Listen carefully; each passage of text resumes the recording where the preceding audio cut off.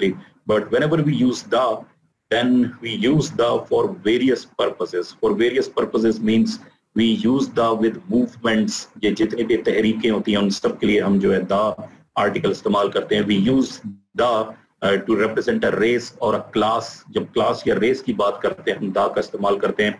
We use the with the titles. Titles की जहाँ तक बात हो हम the का इस्तेमाल करते हैं, especially with the highest title.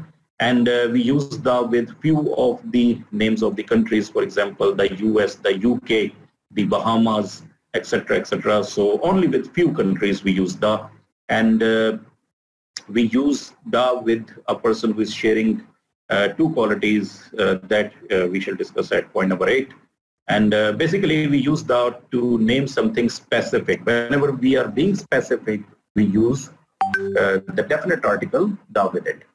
So, number 1, who is considered Bradman of India? India का Bradman कौन माना जाता है? Now, Bradman was a great cricketer. Last time I discussed that we do not use the article the with a proper noun. Proper noun means आपका नाम, मेरा नाम, हम उनके साथ कभी भी the article use नहीं करते. Even अगर इस मुल्क का नाम है, तो हम कभी the पाकिस्तान नहीं कहेंगे. We will always use Pakistan without the. So with the proper nouns, we avoid using article the. However, there is only one case where we may use the, and that case is when we are taking it as a role model. So last time मैंने discuss किया था कि अगर आप किसी शख्स को as a role model लेते हैं, then you may use the with it. For example, Imran Khan is the Ataturk of Pakistan. So Imran Khan Pakistan के लिए वैसे ही है जैसे Ataturk तुर्की के लिए था. So basically Ataturk is a proper noun. But why I'm using the over here? Because I'm taking him as a role model. So the question number 1 refers to the same use of the. Who is considered Bradman of India? So on the chat box, you may write the answer. So who is considered? The Bradman. Yes, the Bradman. Who is considered the Bradman of India? So you may go for the other version as well. Who is considered the Bradman of Pakistan? Babar Azam is considered the Bradman of Pakistan. Similarly, you may have other examples that we discussed last time that Waris Shah is the Shakespeare of Punjabi literature. Waris Shah is the Shakespeare of Punjabi literature. So Waris Shah की अहमियत Punjabi literature में वही है जो Shakespeare की English literature में है. So whenever we refer to a person as a role model, then we use the for this purpose. तो अगर रोल मॉडल के तौर पे लेंगे तो आप उसको जो है द यूज करेंगे. इसी तरह शहरों के जो नाम है प्रॉपर नाउन्स होते हैं, शहरों के नाम के साथ आप आर्टिकल्स का इस्तेमाल नहीं करते हैं. तो अगर again if you are taking the names of the cities as the role models, then you may use the with it. For example, Faisalabad is the Manchester of Pakistan. So Manchester is obviously an industrial city. So, sir, excuse me. Ji. Sir थोड़ी सी आवाज ठीक नहीं आ रही, please थोड़ा सा मतलब अगर आवाज क्लियर नहीं आ रही है. बेटा आपकी आवाज मुझे क्लियर नहीं आ रही है, आपकी डिस्टॉर्शन से आवाज क्लियर. सर अब ठीक है आपकी आवाज. ठीक है. तो ये जिन्होंने आवाज बिल्कुल क्लियर है, जिन्हें क्लियर नहीं आ रही प्लीज सब अपने माइक्स बंद कर लें और किसी ऐसी जगह बैठें जहाँ पे आपका नेट बिल्कुल ठीक चल रहा हो. सर की आवाज बिल्कुल क्लियर है, आपके नेट के मसले हैं. Okay ji, thank you very much. Please refresh your net. मेरी आवाज मुझे मसला था तो मैंने भी नेट रिफ्रेश किया था अपना, तो kindly refresh your internet connection. Thank you very much. Okay students, so again we use the over here to represent that something is the role model for someone. So number 1 has a clear answer. The answer is who is considered the Bradman of India. So Bradman is a proper noun. Proper noun के साथ कभी कोई article हम इस्तेमाल नहीं करते. सारा आवाज नहीं आ रही clear. Over here we shall use the articles. Why? Because we are taking him as a role model. Number 2. Number 2 is Martin Luther King, who led Gandhian movement against racial discrimination, brought considerable amount of justice and equality for the blacks in the US. So the US दा बिल्कुल ठीक इस्तेमाल हुआ है. The blacks जैसे कि मैंने पहले जो है ये किया था कि we use the blacks to represent the whole raise. सो यहाँ पे सारे सिया कौम उनकी बात हो रही है, जो अमेरिकन सिया कौम है उनकी बात हो रही है। वैसे भी देखा जाए तो अमेरिकन सिया कौम नहीं आ रही है। So the correct answer would be Martin Luther King, who led The Gandhian the movement. Gandhian movement. Yes, the Gandhian movement against racial discrimination brought considerable amount of justice and equality for the blacks in the US. So that is the correct one over here. Number 3. So can you please repeat it because I couldn't get it. यहाँ पे the Gandhian movement क्यों लगा? अच्छा. Remember, dear students, whenever you name any movement, any proper movement, then you use the with it. For example, whenever you say the lawyers movement, it is one particular movement that was in the favor of the restoration of Iftikhar Chaudhry back there in 2008 and 2009. So whenever you refer to any movement, you use the with it. Okay, so the Oxford movement, the lawyers movement, ठीक है, सो इन सब के साथ जो है आप दा use करते हैं। Is it clear now? So who led the Gandhian movement against racial discrimination, brought considerable amount of justice and equality for the blacks in the US. Number 3, the government failed because of its lack of understanding of economics of the situation. Dear students, remember the word economics means the subject. The economic word economics means the subject. So we are not speaking about the subject over here. We are speaking about the economic side of the situation. We are speaking about the financial aspect of the situation. So the economics is the correct answer. So I repeat the sentence again. The government failed because of its lack of understanding of the economics of the situation. Number 4. The Christians who go to church every day are rather more pious than those who go occasionally. Now, the directions, pay attention on the directions. So the direction says insert the where required. यानी कि जहां पे दा की जरूरत है सिर्फ वहीं पे आपने यूज करना है, हर जगह आप दा यूज नहीं कर सकते हैं. So over here the description is simple. वो क्रिश्चियंस जो रोज चर्च जाते हैं वो उन क्रिश्चियन से ज्यादा नेक हैं जो कभी कभार जाते हैं. इसी तरह ही है वो मुसलमान जो रोज मस्जिद जाते हैं वो ज्यादा नेक होते हैं दूसरे मुसलमानों से जो मस्जिद कभी कभार जाते हैं. So in that sentence we do not need any da. हमें यहाँ पे da की जरूरत नहीं है. Why? Because we are not speaking about a specific church. We are not speaking about a specific religious place. So the Christian से मुराद तमाम Christians. Okay. So अब मखसूस इसने उन Christians को फोकस किया जो चर्च जाते हैं. So the Christians who go to church every day are rather more pious than those who go occasionally. So we do not need the here with church. Sir church specific place में नहीं आएगा? नहीं बेटा, specific place में नहीं आएगा. ये सिर्फ एक रिलीजियस साइट है, सिर्फ उसकी बात हो रही है. ठीक है, तो यहाँ पे उसने किसी फिरके के जिक्र नहीं किया. जनरली उसने बात की है कि जो क्रिश्चियंस अपनी इबादतगाह में जाते हैं वो ज्यादा नेक होते हैं उनसे जो इबादतगाह में नहीं जाते. इसको दूसरे अल्फाज में मैंने ऐसे समझा है कि जो मुसलमान अपनी इबादतगाह में जाते हैं यानी कि मसाजिद में जाते हैं वो ज्यादा अच्छे होते हैं, नेक मुसलमान होते हैं उनसे जो कभी कभार जाते हैं. तो ये वाला कॉन्सेप्ट है यहाँ. तो यहाँ पे दा की हरगिज़ कोई जरूरत नहीं है. We are not speaking about one specific church.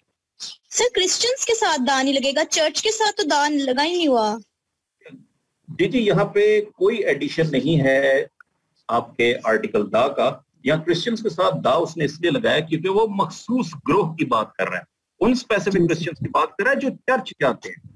Ji sir. इसलिए यहाँ पे सर दा किसके साथ नहीं लगना, दा कहाँ नहीं आना? दा इस सेंटेंस में कहीं भी नहीं आना. जहाँ पे यूज हुआ है बिल्कुल ठीक यूज हुआ है.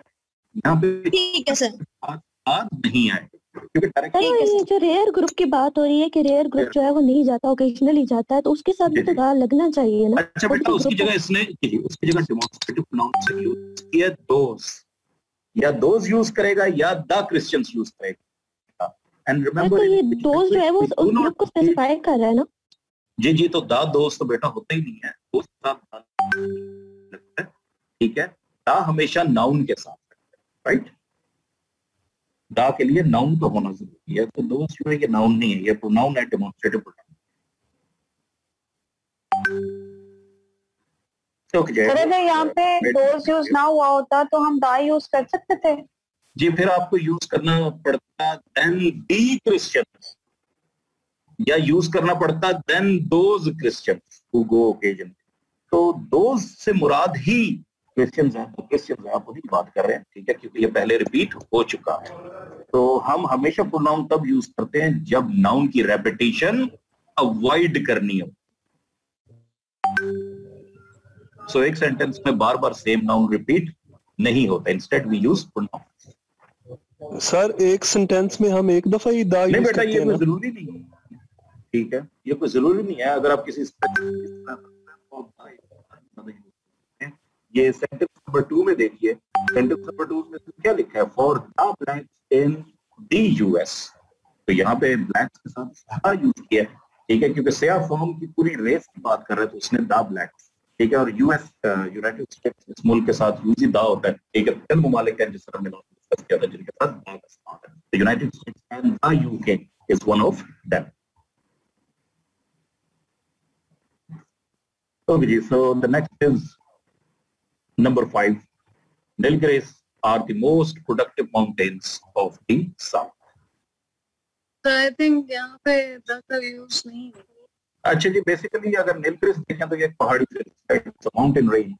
So last time we discussed that with all the mountain ranges we use with the famous one, for example, the Himalayas, the Karakoram range.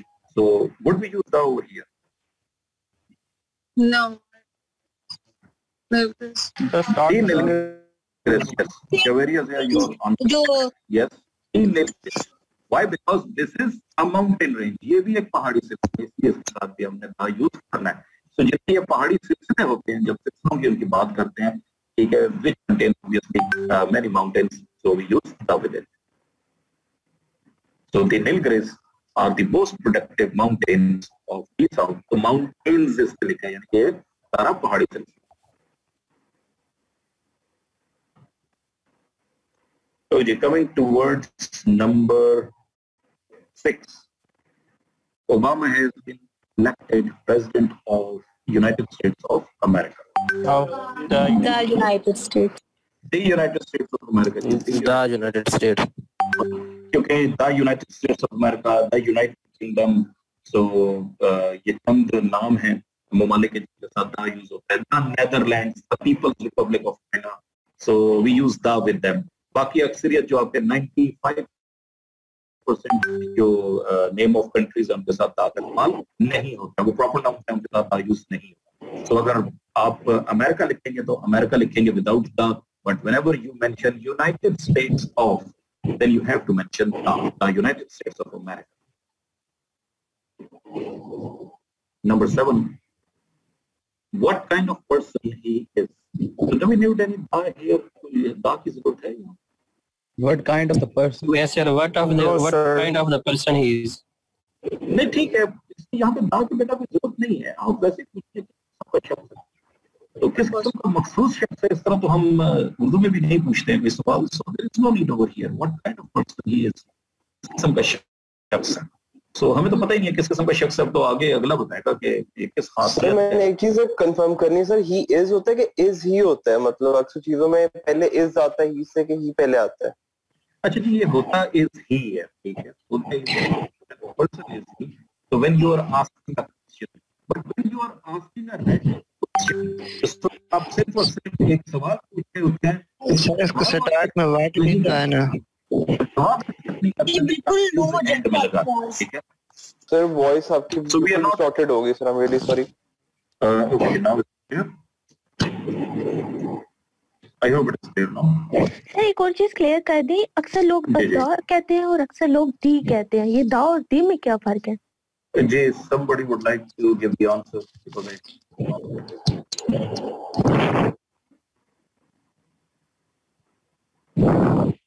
आपको सुना है जो है वो हम ना तब यूज सर करते दा हैं जब दा तब यूज करते हैं जब कॉन्सोनेंट वर्ड हो दा के बाद, और दी तब यूज करते हैं जब उसके बाद वोवल वर्ड हो।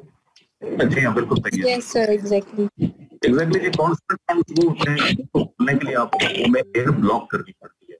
तो जैसे मैं अगर बी कहूंगा तो बी बोलने के लिए मैं एयर मुंह में ब्लॉक करूंगा। ये वाला आपने कॉन्सेप्ट बताया वो एक दफा रिपीट कर दें, आपके वॉइस डिस्टॉर्ट हो गई थी। काइंडली सर, एक मिनट, काइंडली लड़कियों आप प्लीज अपना माइक बंद करें। आप बोलते जा रहे हैं, सर पढ़ा नहीं पा रहे, हम लोग सुन नहीं पा रहे, अजीब आप लोग कर रहे हैं। बारी बारी बोले और एंड पे क्वेश्चन रखें प्लीज। स्टूडेंट्स हैं, स्टूडेंट्स की तरह बिहेव करें, जाहिलों की तरह नहीं। आप सबसे रिक्वेस्ट है काइंडली जी, इस जो माइक जो है मैं सबको अपॉर्चुनिटी दूंगा, सब जो we shall all have an opportunity over here. आप सबको थोड़ा सा एडजस्ट करना चाहिए। Thank you very much. Okay, next is number 8. Great poet and writer K. Abraham is no more. Great poet and writer K. Abraham is The great poet and writer. बिल्कुल ठीक है। The great poet and writer. The great poet and writer K. Abraham is no more. Basically, we have used it both for K. Abraham. K. Abraham not only he was the great poet, but also he was a writer as well. So the great poet and writer. तो ये दोनों खासियतें किसकी है? K. Abraham की है। So the great poet and writer K. Abraham is no more. Number 9. He is not comfortable in eating fish with knife and fork. अच्छा, यहाँ पे एक टर्म है नाइफ एंड फोर्क। वो भी कंटेक्स्ट से जो है खाना खाना पसंद नहीं करता है। तो यहाँ पे जनरल बात हुई है कि मखसूस किसी कांटे की बात नहीं कर रहा है, कि मखसूस उसकी हैबिट की बात हो रही है। It's not comfortable in eating the dish with a knife and fork, so we don't really need any specific article over here. So यहाँ पे कोई आर्टिकल जो है यूज नहीं होगा। So is the case with number 10. So is the case with number 10. He left school when he was 13 and started going to college. School छोड़ दिया था जब वो 13 साल की उम्र का था, और फिर बाद में कॉलेज जाना शुरू कर दिया। अब यहाँ पे जनरल बात हो रही है कि स्कूल से 13 साल की उम्र में और फिर उसके बाद कॉलेज जाना शुरू कर दिया। अब यहाँ पे किसी मखसूस स्कूल की बात नहीं हो रही, किसी स्पेसिफिक कॉलेज की बात नहीं हो रही, जनरल एक आम बात हो रही है। So whenever we go for a general description, we don't really use the definite article with it. So is not required over here. So he left school when he was 13 and started going to college. So these were the 10 extra exercises included for you, just for the same division what we have studied and discussed last time. Last time we could exercises में discuss की थी, additional exercise में include करता हूँ ताकि पिछला जो है थोड़ा सा आपका रिवाइज हो जाए। Now you may ask questions one by one.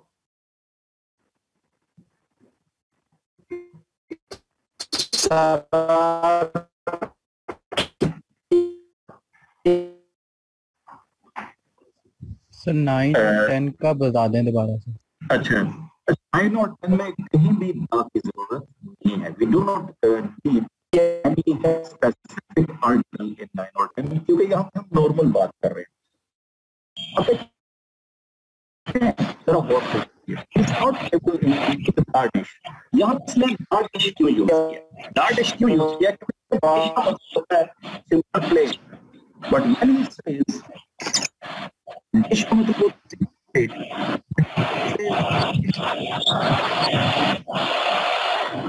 Is it okay? तो यहाँ पे dardish बिल्कुल ठीक यूज हुआ है with knife and fork. When he says with knife and fork के साथ आपको दा यूज करने की जरूरत नहीं है। Why? Because छुरी कांटे की बात हो रही है, किसी स्पेसिफिक छुरी कांटे की बात नहीं हो रही। Similarly, number 10, there is no specification in number 10. किसी स्पेसिफिक स्कूल की बात नहीं हो रही, किसी स्पेसिफिक कॉलेज की बात नहीं हो रही है।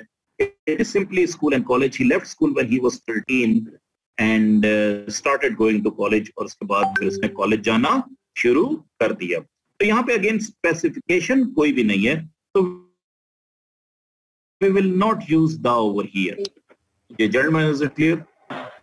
सर मुझे जरा ये वाला दोबारा से समझा दीजिएगा प्लीज। जी, अच्छा बेटा ये जरा please the government failed because of its lack of understanding of economics of the situation. Now, dear students, the government, it makes it clear, किसी एक मखसूस गवर्नमेंट की मैं बात कर रहा हूँ, एक स्पेसिफिक गवर्नमेंट की बात कर रहा हूँ, लेट्स सपोज अपने मुल्क की ही गवर्नमेंट की बात कर रहा हूँ. It failed because of its lack of understanding of the economics of the situation. याद रखिए, इकोनॉमिक्स अगर मैं अकेले लिखूंगा तो इसका मतलब है सब्जेक्ट ऑफ इकोनॉमिक्स. मगर जिस वक्त दी इकोनॉमिक्स में लिखूंगा तो इसका मतलब है दी economical aspect, the financial aspect. तो यहां पे मैं फाइनेंशियल एस्पेक्ट की बात कर रहा हूं कि वो इस सिचुएशन का जो माली पस मंजर था, फाइनेंशियल एस्पेक्ट था, उसको समझ नहीं सकी, उसको नहीं ठीक तरीके से डील कर सकी. Is it clear dear student? ठीक है, thank you sir. Okay ji. So the economics से मुराद वो स्पेसिफिक इकोनॉमिक्स जिसकी मैं बात कर रहा हूं, यानी दी economical aspect, not the subject. तो अगर सिर्फ इकोनॉमिक्स में लिखूंगा without the, it means subject. मैं इकोनॉमिक्स के सब्जेक्ट की बात नहीं करूंगा. सर ये तो 7 है सर, इसमें दा नहीं आएगा. 7 में दा नहीं आएगा जी. What kind of person he is, ठीक है, किस का शख्स है ये बेसिकली एक्सप्रेशन है मेरे जज्बात का. तो अच्छे मार्क मैंने इसलिए लगाया कि व्हाट से ये शुरू हुआ है. It's rather a रेटरिकल question. ये कमेंट है. Okay sir, thank you. Okay dear. Ji any other confusion dear students? साथ नहीं आएगा द स्पेसिफिक कर रहा है प्रेजेंट. एक्सक्यूज मी सर, 9 वाला थोड़ा सा नंबर 6 पे जनाब एक स्टूडेंट ने पूछा है तो आप नाम मेंशन कर देते हैं तो दा नहीं लगाते हैं. ठीक है, यहाँ पे दा वैसे यूज हो सकता है. ओबामा हैज बीन इलेक्टेड, मगर वो as the president of United states आपको लिखना पड़ेगा. यहाँ प्रेसिडेंट इज सफिशिएंट, क्योंकि कैपिटल पी से लिखा है, that is sufficient. Use it without दा. दा के बगैर इसे इस्तेमाल करें, क्योंकि दा यूनाइटेड स्टेट्स ऑफ अमेरिका के साथ ज्यादा सूटेबल है, वहां पे आ रहा है. जब आप नाम मेंशन कर देते हैं तो फिर कर रहे हैं तो उसके अंदर आपने पढ़ा होगा प्राइम मिनिस्टर इमरान खान. अगर इमरान खान नहीं लिखा होता तो लिखा होता है दी प्राइम मिनिस्टर हैज ऑर्डर्ड. तो जब नाम नहीं होगा तो फिर टाइटल के साथ दा लगा. सर ये अपने सेंटेंस नंबर 6 में प्रेसिडेंट के पी को कैपिटल क्यों की है? अच्छा, बेसिकली बेटा जो टाइटल होता है वो हमेशा कैपिटल लिखा जाता है. ठीक है, for example whenever you used to write application to the principal, you always used to write the P of principal as a capital letter. Title हमेशा कैपिटल है. सर नंबर 7 में हम आर यूज कर सकते हैं. What kind of a person he is? What kind of a person he is? What kind of a person? ये इस पे ऐसी आपकी भी कोई जरूरत नहीं है. जर्नली बात, जब आप किसी भी चीज की जर्नल सेंस में बात करते हैं, कोई आर्टिकल यूज ना किया कीजिए, क्योंकि लास्ट टाइम हमने यही डिस्कस किया था, जर्नल सेंस में कोई आर्टिकल यूज नहीं होता. For example knowledge is power, तो मैं नॉलेज की बात कर रहा हूं इन जर्नल सेंस. तो जब जर्नल सेंस में बात करूंगा तो फिर आ का इस्तेमाल नहीं करूंगा. सर दा और दी में डिफरेंस बताइएगा. बेटा अमेरिकन दी ही बोलते हैं. अब इतना मैटर नहीं करता कि आप दा बोले या दी बोले. कुछ ऐसा पहले जरूर मैटर करता था, अब अमेरिकन तो बोलते ही दी है. It doesn't really matter, क्योंकि इससे अब मीनिंग भी चेंज नहीं होता, और ना ही ये कोई करेक्शन ऑफ एरर में आपसे पूछा जाता है. That is purely spoken issue. America और यूएस के बीच में दा का डिफरेंस क्यों है? वैसे यूनाइटेड स्टेट्स को भी तो हम एक कंट्री का नाम ले रहे हैं ना. बेटा देखिए, कंट्री जो है ना ये, जी हाँ, एक्सेप्शनल केसेस है. मैंने जैसे लास्ट टाइम भी डिस्कस किया था कि वी यूज दा with few countries. For example, the United States of America, the United Kingdom, the Middle East, the Netherlands, the Bahamas और the Caribbean. इनके अलावा दा का इस्तेमाल नहीं होता. तो चंद ही ममालिक हैं, 10 भी नहीं है ये टोटल, जिनके साथ दा का इस्तेमाल होता है. 10 भी नहीं है. I hope it makes sense. Excuse me sir, ये 8th वाला जरा रिपीट कीजिएगा. अच्छा बेटा, यहाँ पे जो है टाइटल आप इसको दे रहे हैं, the great poet and writer. Great का फिर जी छोटा हो जाएगा. ठीक है, the great poet and writer, यानी कि वो अजीम पोइट और राइटर के अब्राहम इज नो मोर. ठीक है, अगर सिर्फ ग्रेट पोइट कहेंगे तो ये जनरल सेंस में बात करें, आप जनरल सेंस की बात नहीं कर रहे, आप एक स्पेसिफिक आदमी की बात कर रहे हैं। ग्रेट जैसे मैंने यूज किया,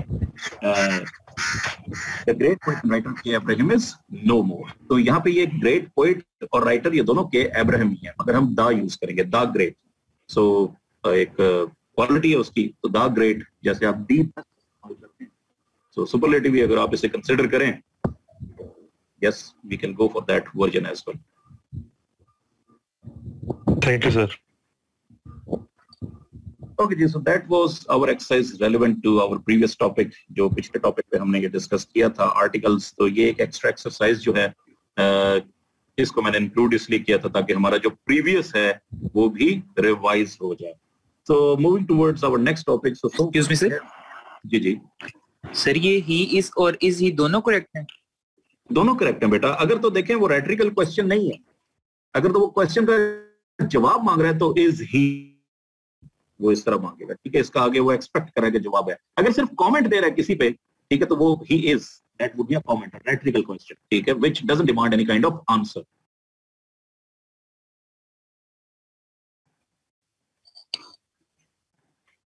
okay ji, moving towards our next topic today. Excuse me sir. Ji sir ये डी आ और एन जहां जहां पे यूज होता है सर, वो स्लाइड तो भेज दें प्लीज. अच्छा जी, मैं आपको दोबारा रीसेंड कर दूंगा. I believe last time we discussed it and most of the students I believe might have got it. मैं दोबारा से रीसेंड कर दूंगा. आप किस कैंपस से बात कर रहे हैं? सर कलमा चौक कैंपस. लाहौर? जी सर लाहौर. ओके ठीक है जी. ओके बेटा, you will get it. Kindly contact your manager, ठीक है, वो उनकी रिस्पॉन्सिबिलिटी है, वो सबको हमेशा जो है सेंड करते हैं. ठीक है, thank you sir. Moving towards, you're welcome ji. Moving towards our next topic, which is prepositions. Hold on.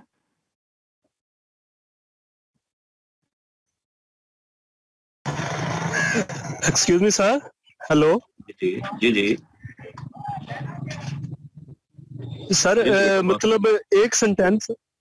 Hello ji sir, मैं कह रहा था मतलब एक ही सेंटेंस में मतलब नाउन है पहली दफा आ रहा है तो हम उसके साथ मतलब दी इस्तेमाल कर सकते हैं, लेकिन फिर उसका जिक्र बाद में आता है तो फिर मतलब हम तो उसके साथ दी नहीं इस्तेमाल करते ना बेटा. फिर प्रोनाउन इस्तेमाल करें. जी सही, ठीक हो गया ना. तो वैसे प्रोनाउन ही हम जो है डिस्कस करते हैं. जी बिल्कुल sir. Moving towards our next topic.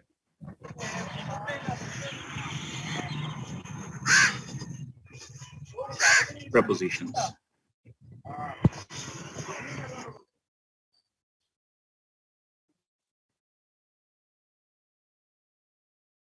Hold on, please. Wait a little.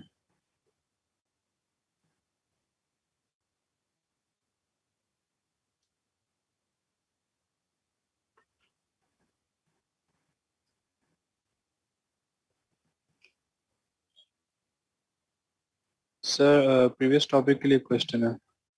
Ji sir question ये है कि ऐसा भी एक रूल है, मुझे एग्जैक्ट याद नहीं है, लेकिन वो पढ़ाया जाता था कि the Mumbai is the Manchester of India, कुछ ऐसा भी है.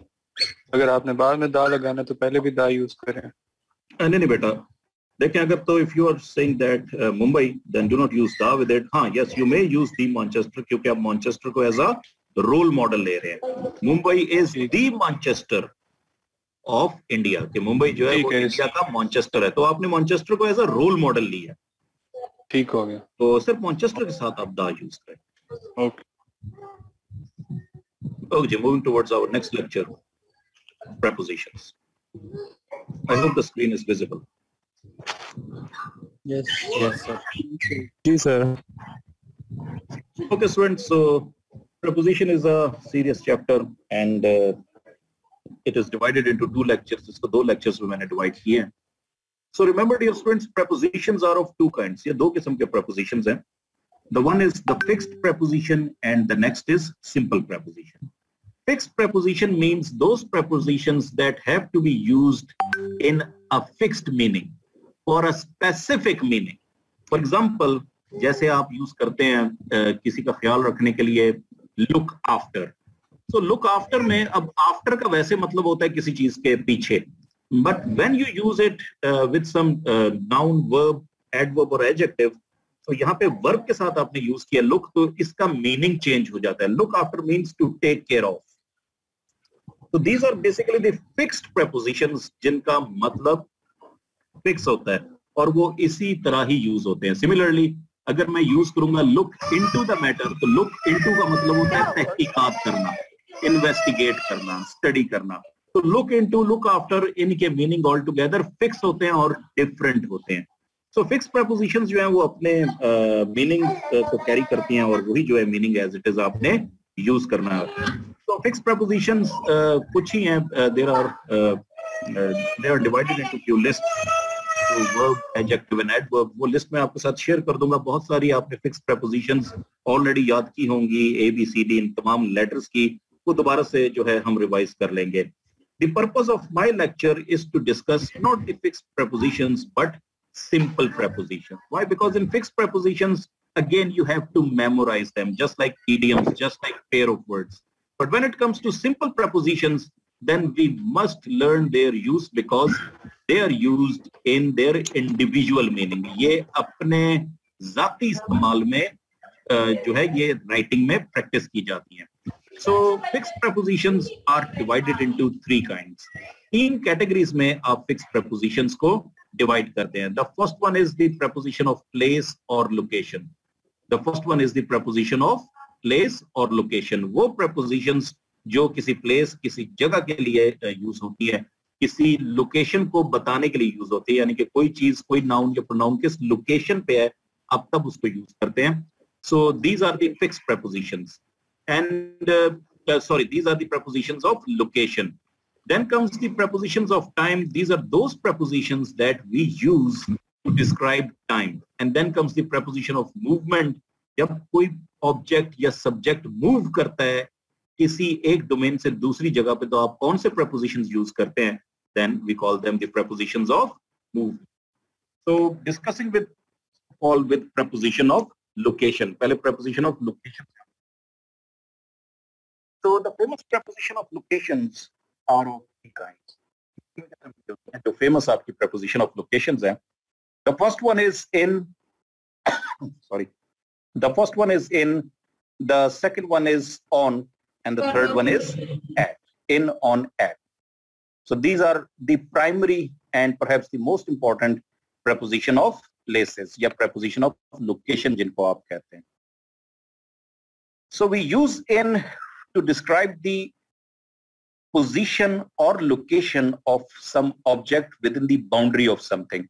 जब किसी भी चीज की location, placement आप बता रहे हो वो किसी चीज की boundary के अंदर हो, तो आप इनका preposition इस्तेमाल करते हैं. For example, I say that I'm sitting in the class. I'm sitting in my room. So why I've used in? क्योंकि मेरी जो क्लास है उसकी एक स्पेसिफिक बाउंड्री है. क्लास में नंबर्स लगे होते हैं, ठीक है, ये class room number 1 2 3 4.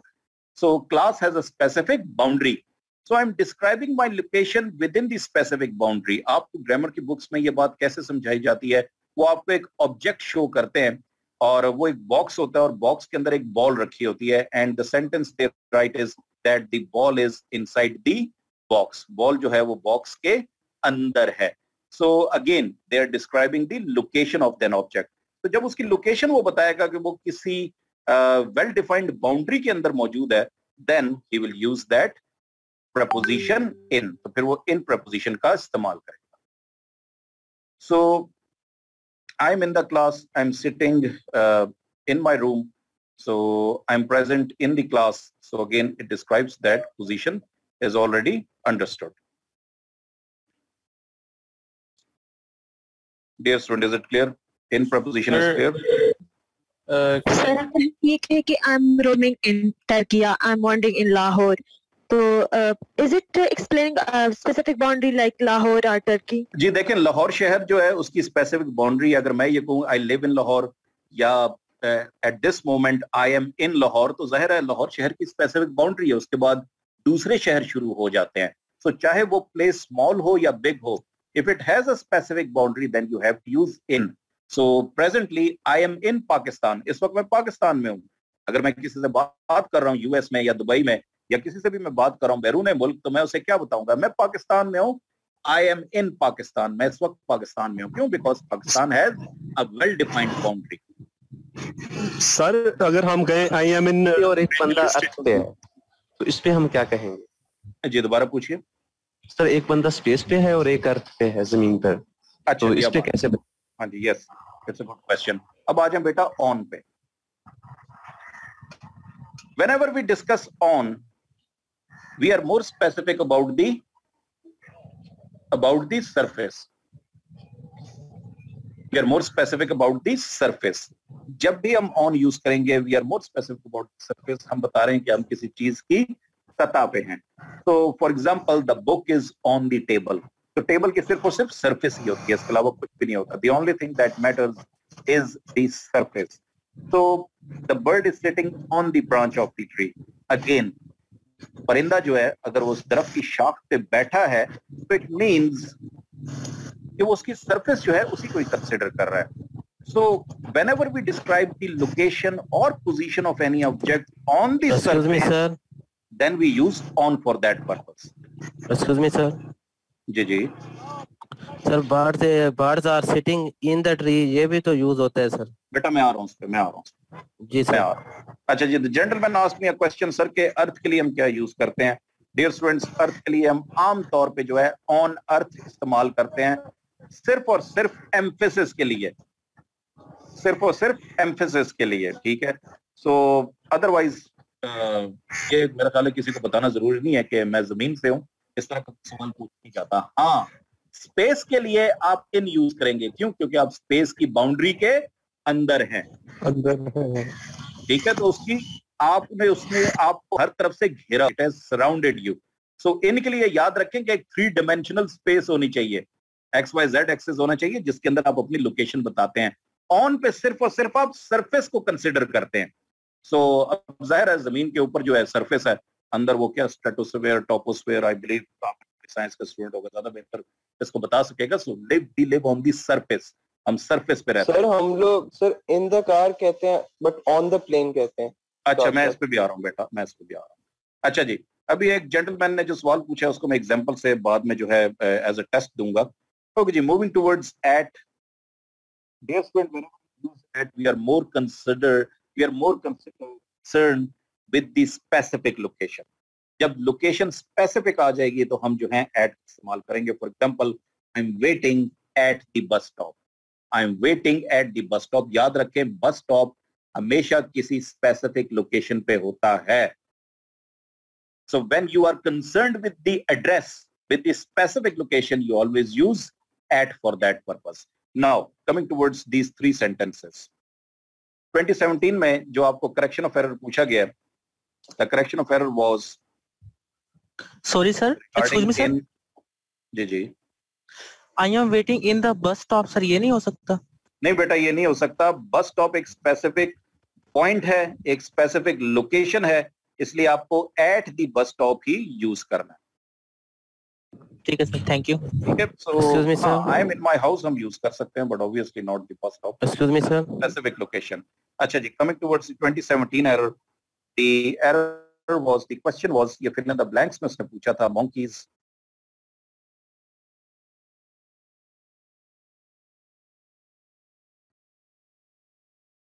monkeys live dash trees and the options were in, on, at. बंदर दरख्तों पे रहते हैं, monkeys live, okay ji.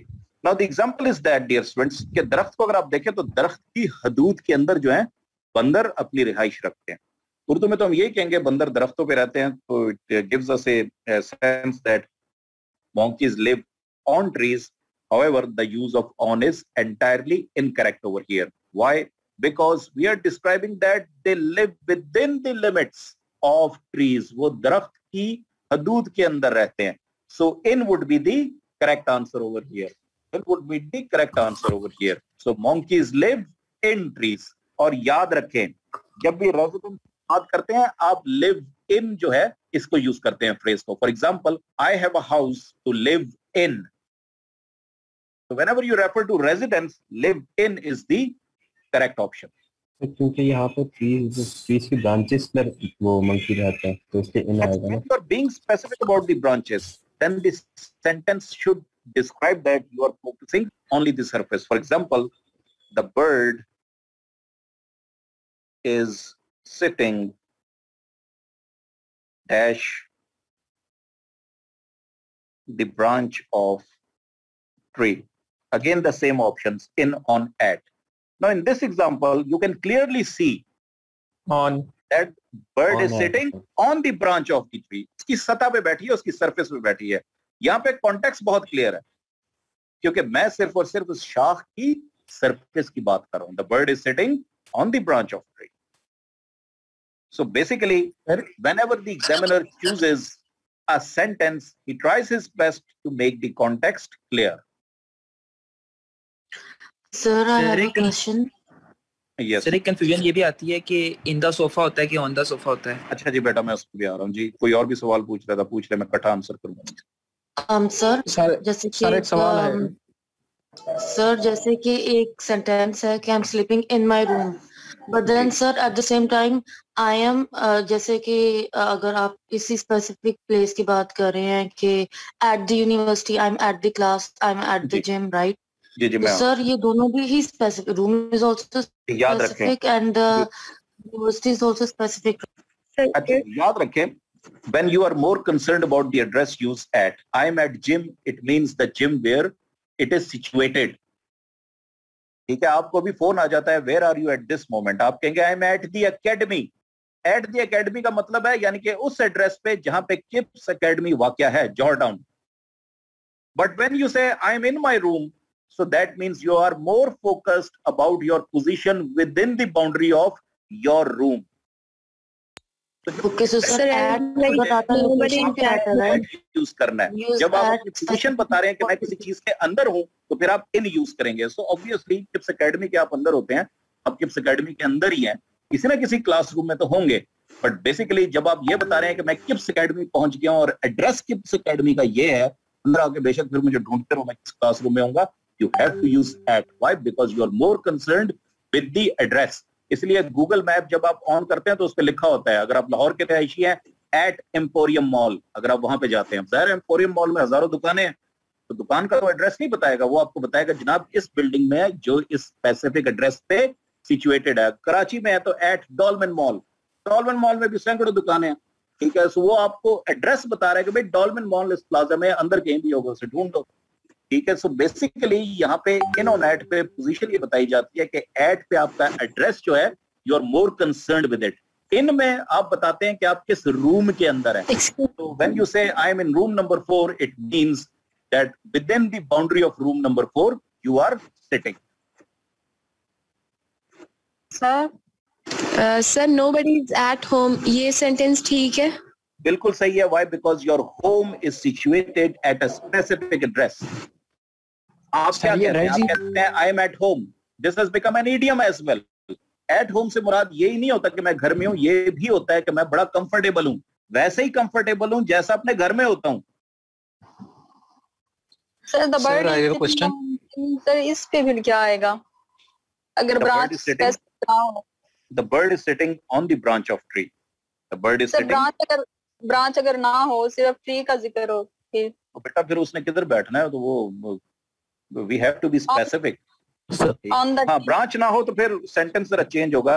Consider this sentence, birds build nests dash trees. परिंदे दरख्तों में घोंसले बनाते हैं. अब मुझे बताएं कौन सा प्रपोजिशन आएगा? In on eight. इन. क्यों? क्योंकि वो दरख्त की हदूद के अंदर बनाते हैं. ठीक है, दरख्त की हदूद के अंदर बनाते हैं, वो दरख्त के टॉप पे नहीं बनाते हैं. तो कोई भी दरख्त हो, दुनिया का कोई भी दरख्त हो, परिंदे हमेशा दरख्तों के अंदर घोंसले बनाते हैं. तो यहाँ पे इन आएगा. यहाँ पे अब मैं जो है ऑब्वियसली ब्रांच को फोकस नहीं कर रहा, दरख्त को फोकस कर रहा हूँ कि दरख्त की हदूद के अंदर कहीं ना कहीं उसका घोंसला जरूर होगा. सर एक सवाल है, एक्सक्यूज मी सर, ध्यान रखी जाती है. It is made clear that the context is very specific. Ji gentleman, you were asking the question. Sir ये रेजिडेंस में हमेशा इन यूज होगा? यार ये डिपेंड करता है इन ऑन एट। अब ये इस सवाल का जवाब भी ले लो। अब एक्सक्यूज मी सर, आपका जी जी आप भी पूछ सर एन हॉस्पिटल होगा या एट हॉस्पिटल होगा? ये अब एंड में मुझसे पूछना, मैं पहले बाकी सर एक्चुअली सर मैं ये कह सकते हैं कि एट टेम्परेरी लोकेशन के लिए इस्तेमाल होगा। यार एट होम घर के लिए भी तो यूज होता है, घर कोई टेम्परेरी लोकेशन तो नहीं होती है, depends from case to case. Sorry sir आवाज नहीं आ रही, रियली सॉरी। मुझे जरा बात मुकम्मल करने दें, अपने काइंडली माइक्स ऑफ कर दें। Okay, friends, so these were the two cases which I've discussed in on net, and referring to the question of the gentleman who asked me first, जो कि मैं इसी प्लीज सर आप अपना speaker check कीजिएगा, आवाज नहीं आ रही जी। अभी आवाज hold on ji, hold on. आवाज ओके है जी, आवाज ओके है जी, मेरा स्पीकर बेटा ऑन है सर। उसके साथ कोई नेट का इशू है सर, आपकी आवाज क्लियर आ रही है। Okay ji, thank you very much. Okay gentleman, सो जिसने पहले सवाल मुझसे पूछा था, there are some exceptional cases, उससे पहले ये मैं बात कर लूं। अगर तो इन्होंने पूछा है एड्रेस की बात, एड्रेस अगर मैं किसी को बताऊंगा प्रपोजिशंस यूज करके, तो मैं इस तरह कहूंगा आई लिव इन पाकिस्तान, या आई लिव इन रावलपिंडी, इन गुलजारे कायद, या इन गुलबर्ग। ऑन सर आवाज नहीं आ रही, प्लीज मैंने प्लीज चेक इट। इसलिए लिखा है। I hope ji my voice is clear to the rest of the students. आवाज क्लियर है सर। क्लियर है sir, all clear sir, sir आवाज क्लियर है। Thank you. So again I refer to my address. जब मैं address बताऊंगा, for the bigger places I will use in. For the bigger places I will use in. Karachi में हूँ तो I live in Karachi, in गुलशन इकबाल। लाहौर में हूँ I live in Lahore, in Johar town, क्योंकि ये bigger places हैं। मगर जिस वक्त मैं जरा थोड़ा स्पेसिफिक हो जाऊंगा तो मैं कहूंगा on street number 22, on सादी road, on Tariq road, on street 21, और इसके बाद जब घर के एड्रेस दूंगा एट हाउस नंबर 1 2 3। सो इन से आप जब एट में आते हैं तो आप बिगर से स्मॉलर प्लेस की तरफ आते हैं। तो Pakistan is a bigger place, Rawalpindi is a bigger place, Karachi is a bigger place, Gulshan Iqbal is a bigger place, is a bigger place, and Rawalpindi, Gulzare Quaid is a bigger place. इन सब के साथ मैंने इन ही यूज किया है। मगर जब बात स्ट्रीट की आई है, गली की आई है, तो फिर मैंने ऑन यूज किया। Why? Because on is used for surface and comparatively for smaller places when it comes to residence। और घर मेरा exact location पे है, so at house number 1 2 3।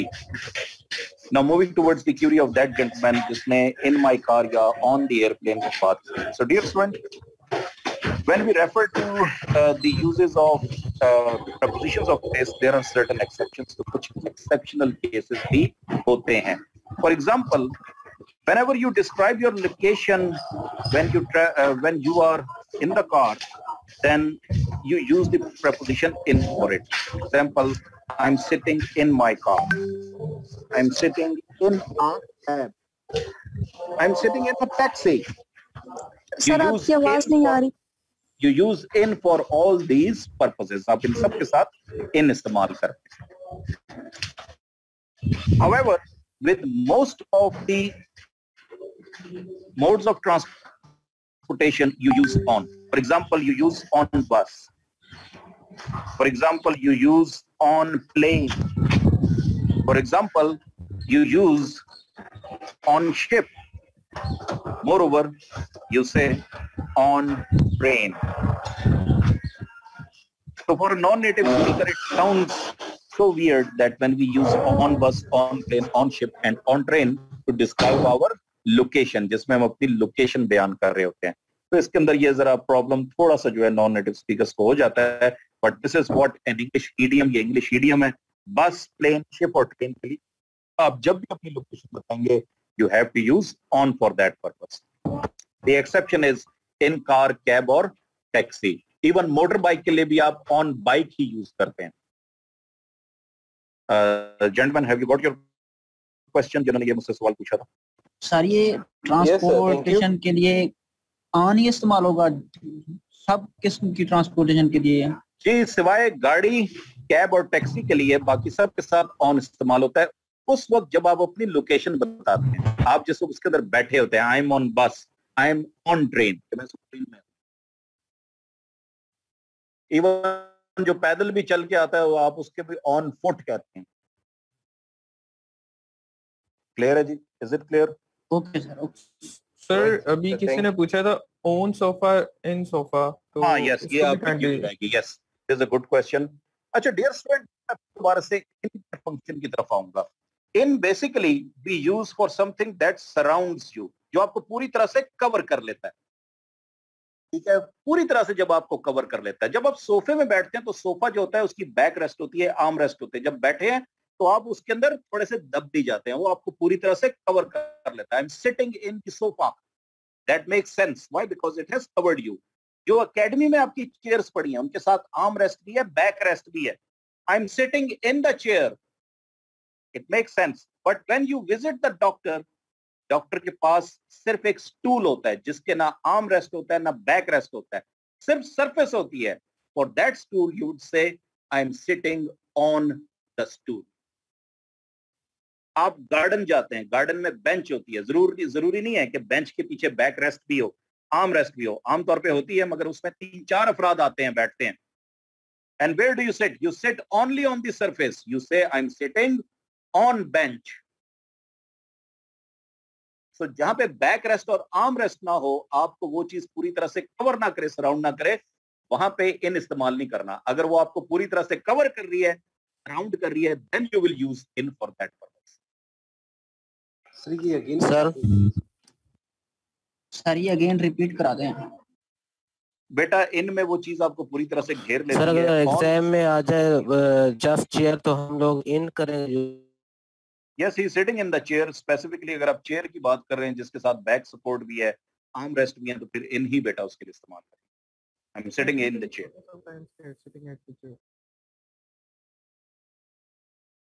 Ji, any other question regarding the preposition इन और not? Sir clear है। I have a question.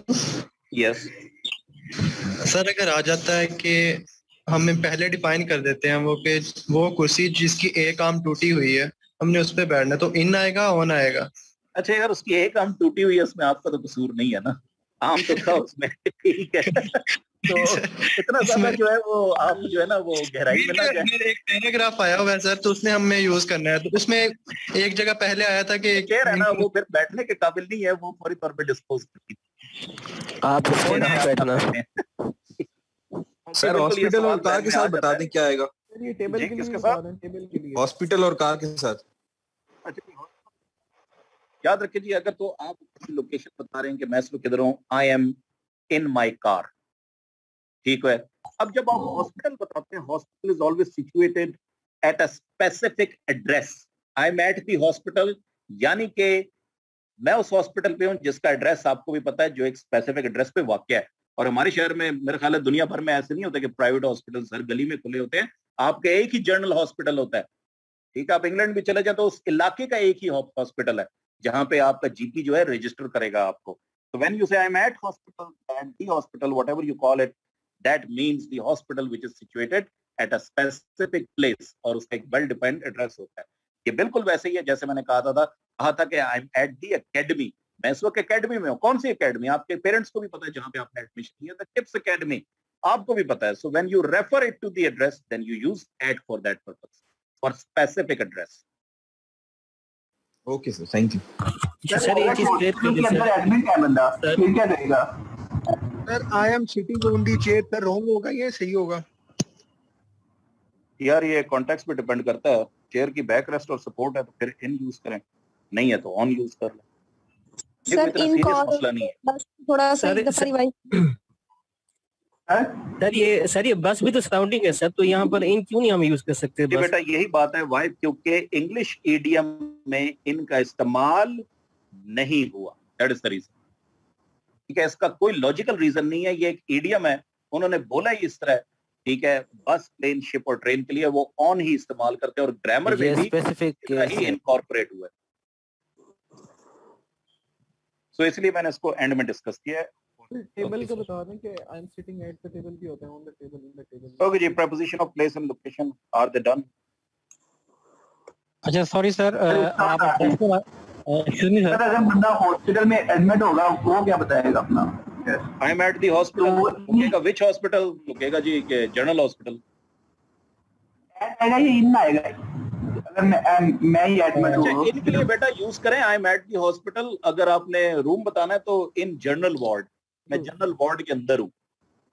Thank you sir. जी जी। अच्छा sorry sir, एक आपने सॉरी सर, आप एक रूल बता रहे थे इसमें आप ऑन और इन और एड्रेस के हवाले से था, तो मैं सुन नहीं सका, वॉल्यूम का प्रॉब्लम, तो काइंडली अगर रिपीट कर दें तो। जी एक और जेंटलमैन क्वेश्चन मुझसे पूछ रहे थे। जी सर, मैं पूछ रहा था in hospital eight hospital. Sir इसमें मैंने कहीं पढ़ा था कि एट हॉस्पिटल तब यूज होगा जब आप कोई विजिट करने के लिए जाओगे या आप वहाँ पर टेम्परेरी हो, बाकी एन जब यूज होगा जब आप वहाँ पर आप एडमिट हो वहाँ पर। सर ये तो हो सकता है। अच्छा, इतनी ज्यादा जो है इसके साथ जो है ना सेल्फ एक्सप्लेनेटरी नोट कहीं पे आया नहीं है, ठीक है। सो जब आप एडमिट यूज करेंगे इट मेक्स इट क्लियर, ठीक है। वहां पे आप होगी आपका एडमिशन हो गया, ठीक है। एडमिटेड टू द हॉस्पिटल या admitted in the hospital, to और इन दोनों यूज होते हैं। तो इट मेक्स क्लियर कि अब आपके साथ खुदा ना खास्ता कोई हादसा हो गया जिसकी वजह से हॉस्पिटल में है, ठीक है। तो वैसे ही अगर आप विजिट कर रहे हैं तो विजिट करने के लिए तो I am at the hospital for what purpose, for some, ठीक है। ये फिर आप क्लियर करेंगे presently I am at the hospital for some personal work. सो आपको सेंटेंस में क्लियर करना पड़ेगा। इतना प्रपोजिशन का जो यूज है वो इस लेवल पे नहीं होता है, हमेशा अगले की अंडरस्टैंडिंग को सामने रखा जाता है। तो ये ऑन जो है वो मूवमेंट के साथ एसोसिएटेड है ना। ओके जी। सो डियर स्टूडेंट्स, हमारा वक्त जनाब यहाँ पे पूरा हुआ है। सो प्रपोजिशंस को दोबारा से जो है मैं स्टार्ट से डिस्कस करूंगा। So due to the positive work I have to terminate my lecture with here. So next meeting we shall dedicate to the prepositions, और prepositions पे थोड़ा सा खुद भी पढ़ के आइएगा, थोड़े से notes में आपको सब कर सकता हूँ। So next meeting में preposition of place, location and movement. I would try my best to cover all these three topics, and the rule would always remain the same. Ask me the question at the end of the lecture, and all of us would try to keep our internet connection active, including me. तो कोशिश हमारी यही होगी कि हम सबका जो net connection वो बेहतर ही रहे।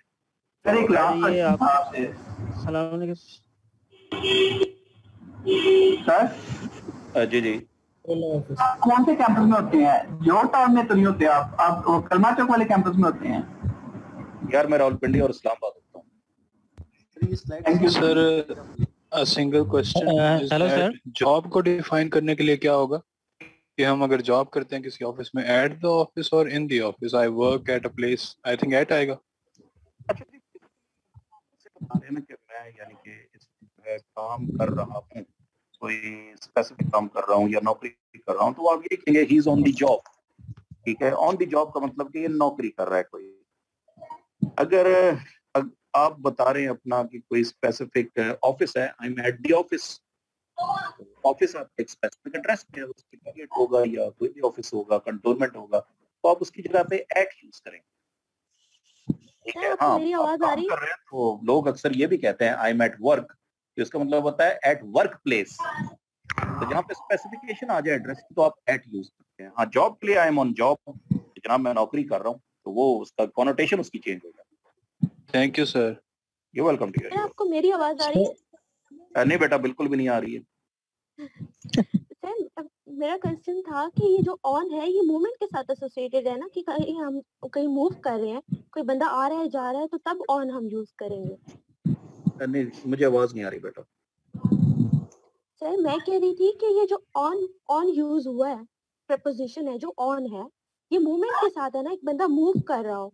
नहीं बेटा, मूवमेंट के साथ नहीं है, मूवमेंट के साथ बिल्कुल भी नहीं। सर जैसे बस है, जैसे बस है, प्लेन है, इस पे हम मूव कर सकते हैं, हम जा सकते हैं, मतलब एक जगह से दूसरी जगह। लेकिन कार होती है, टैक्सी होती है, उसमें हम एक जगह बैठे होते हैं, एक पोजीशन होती है स्पेसिफिक। कार में बैठे बस। सर आपकी नेक्स्ट क्लास कब है? चलो तो नेक्स्ट सर आपका नंबर मिल जाएगा। Okay students, so next time we shall discuss inshallah, we shall try to cover prepositions. Dear students, the chapter is very important, और यहाँ पे थोड़े से मेरा नहीं ख्याल कि क्या हुआ है, but on Zoom I am facing the net issues.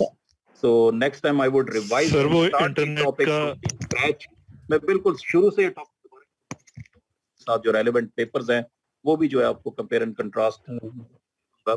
So the topic is important क्योंकि इंग्लिश प्रेसियन कॉम्पोजिशन में पिछले 3 सालों से 5 नंबर का ये सवाल पूछा जा रहा है। और PMS एग्जाम्स या किसी भी और सूची के उसके अंदर भी ये सर आपका अगला लेक्चर कब होगा?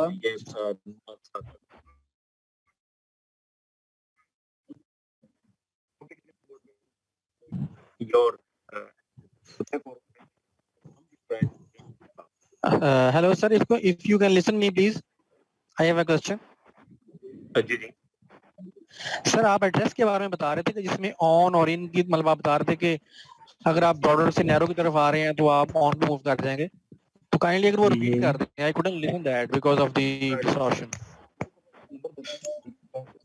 अभी सवाल दीजिएगा, मैं आपको जो हैंड आउट है वो सेंड कर दूंगा।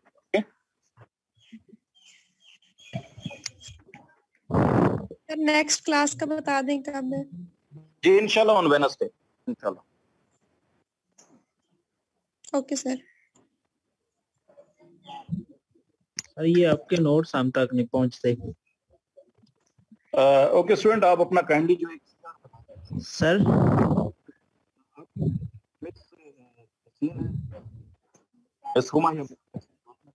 सर आवाज नहीं आ रही है सर जी। सर आपके माइक में कोई प्रॉब्लम है शायद। यार अभी तक तो इसी से क्लासेस लेता रहा हूँ सारी की सारी आपकी गूगल मीट, और कभी प्रॉब्लम नहीं हुआ। चले आई विल जी अब सही आ रही है, ठीक है sir. Excuse me sir, sir ये माइक का प्रॉब्लम नहीं है सर, ये जूम में प्रॉब्लम आता है कि इसमें ना काफी ज्यादा डाटा की जरूरत पड़ती है जब भी कोई क्लास लेते हैं, तो नेक्स्ट टाइम अगर काइंडली गूगल मीट पे ही कर लें तो वो ज्यादा बेहतर रहेगा सबके लिए। Okay dear, okay ji. So I think he has an expert opinion, इसको जी दोबारा कंसीडर करते हैं। Thank you sir. Ji sir ठीक है। आपका कांटेक्ट नंबर मिल जाएगा एडमिन से? जी जी मिल जाएगा आपको, बिल्कुल मिल जाएगा जनाब। Thank you so much. You're welcome. You're welcome. Thank you very much, students. So that's all. See you next time. Allah Hafiz. Allah Hafiz. Take care.